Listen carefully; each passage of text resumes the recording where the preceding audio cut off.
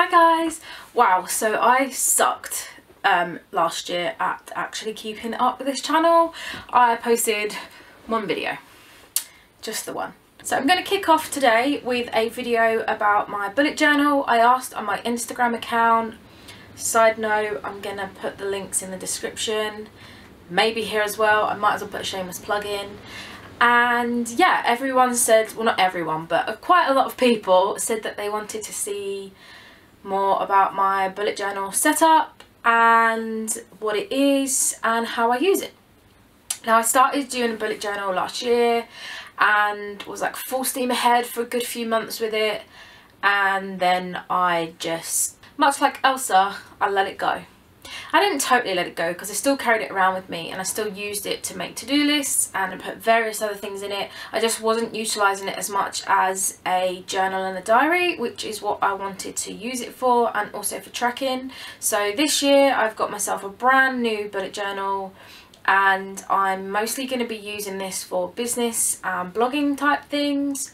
This is something that I want to carry around with me and use when I have lots of fun and creative ideas for my photography and blogging stuff.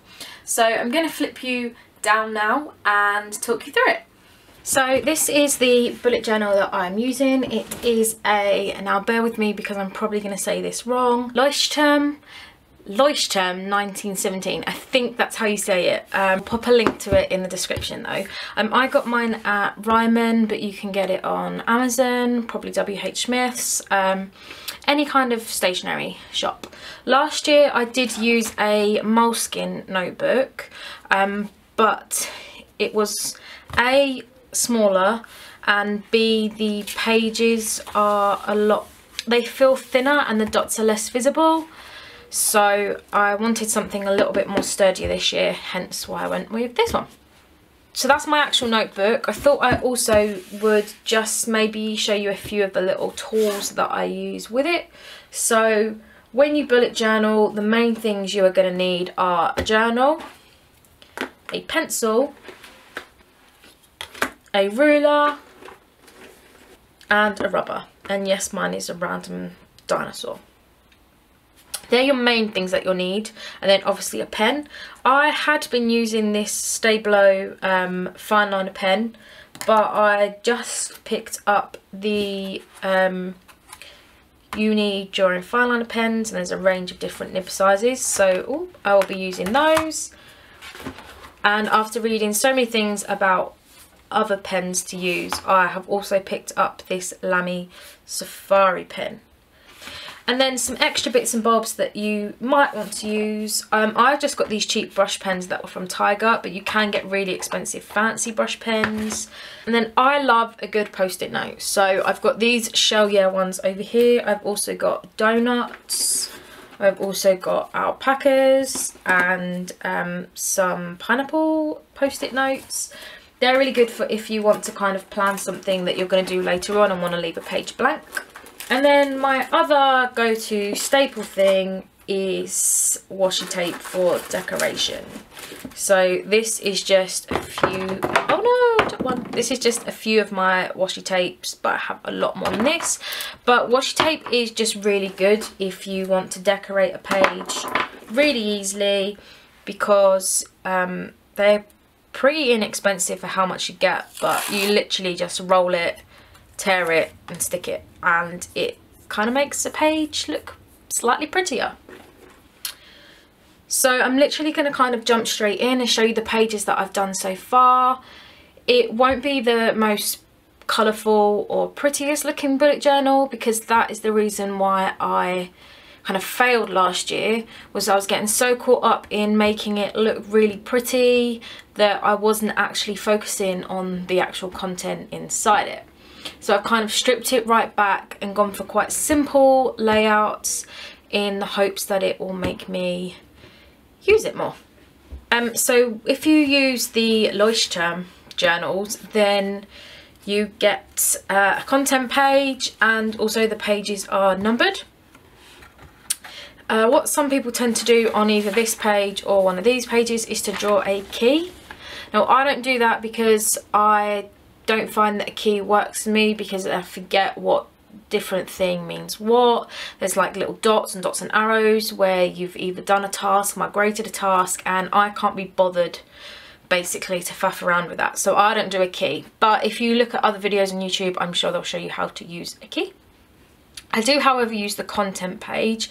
This is really good for referring back to pages in your journal. So if you're somewhere else along and think, I want to know what my January expenses were, you can come to this first page and see that pages 22 to 23 are my overview and expenses, and then you can literally just flick through the page numbers to find the page you need.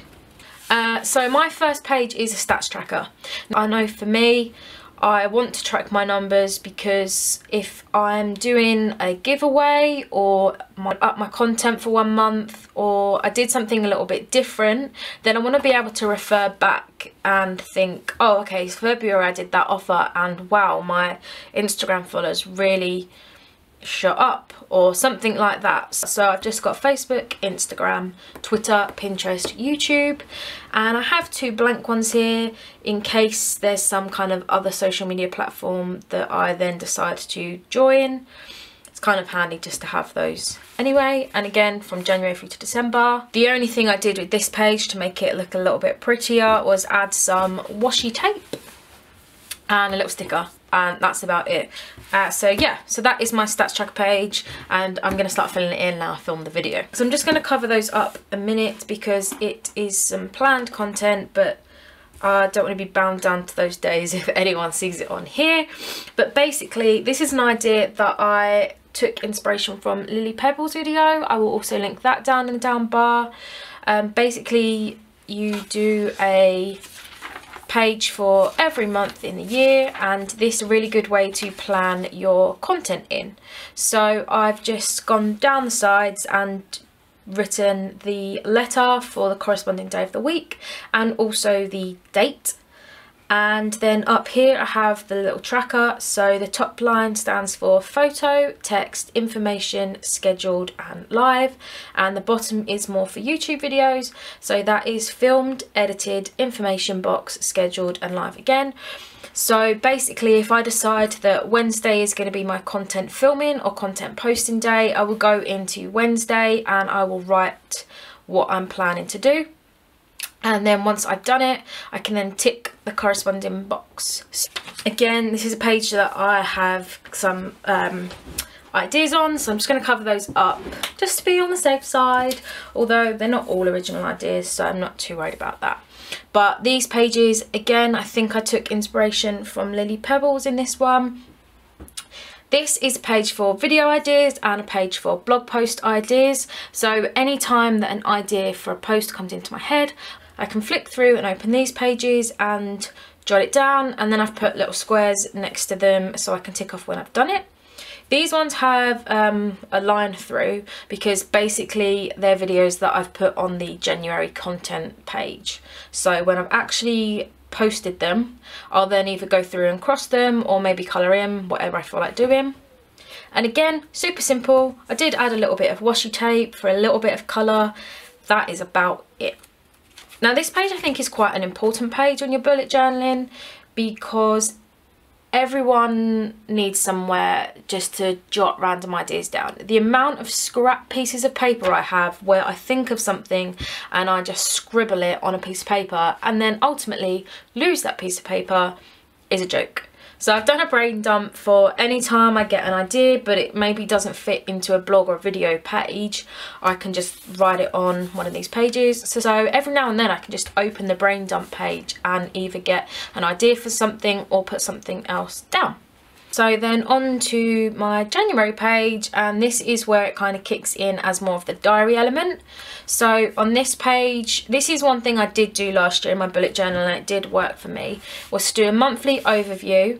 So I've put the dates and I may go back in and put the letter for the day of the week, but I can plan and have an overview of different things that I've got going on. There's a little bit of a gap, so I've stuck a sticker, might put a quote or something in at some point.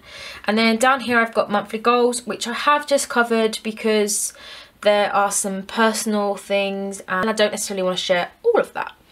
But that's just quite good because I can then tick things off throughout the month or carry those goals over to the next month. And then on this page I have my monthly expenses. So I thought if I go through and make a note of every time I kind of buy something that's related to my business. So if I buy envelopes to package something in, I'll just write the date, what it was, where I got it, what sort of thing it was. So gas, stationery, postage, things like that, and the cost, just so I can keep a little track. And it will also help throughout the year and when I get to do my taxes at the end of the year to remember what I bought and how much I spent. So then onto my weekly overviews. This is this current week. Kind of already failed at that because I put it on Tuesday and I meant to put it on Wednesday, but we won't dwell too much. Again, I just wanted to keep this really simple and have plenty of space to write my to-do lists. If I show you one of last year's, for example, this one. Last year I was trying to track way too much, so my week was in this tiny box. I didn't even write what I was meant to be doing on those days because I had no space. I then was also trying to track my Slimming World sins. I stuck these stickers in like I was going to track them, yeah, right. I then was trying to decide on meals for the week, then I had a to-do list, sorry, and then I had things to remember for next week, and it was just way too much. And as you can tell, I didn't really write or use anything. So by using this layout, I've got plenty of space to put my to-do lists, and there's plenty of space to write anything that I need to. I tried to do some kind of like fancy calligraphy text for this week, but that didn't necessarily work because I had the wrong pen.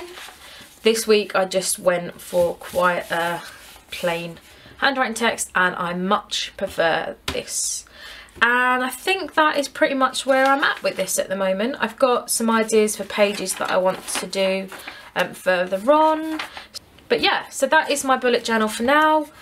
I'd love to know what you thought of the video. If you're bullet journaling, if you've got any other ideas for how to utilise your business bullet journal. I'm also going to pop a link to Nikki Williams' video in the description because I watched hers and it was really interesting, and I really liked how she set hers up as well, and she really made me think about stripping things back. But stay tuned because I will promise I'll be posting lots more videos, so please give it a thumbs up and subscribe, and I look forward to seeing you again soon. Bye!